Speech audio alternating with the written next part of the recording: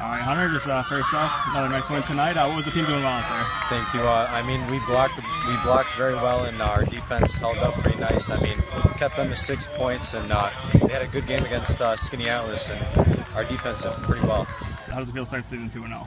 It feels really good, but I mean, the hard work all summer, and it's paying off. It really shows, what we can do when we all work hard and play together. And like I said, you've allowed 6 points over the first 2 games here. What's kind of been the key for you guys defensively? Our defense is just relentless. We let up some big plays, but we keep our heads up and keep playing. And you caught a couple touchdown passes as well today. Yep. How's it always feel getting into the end zone?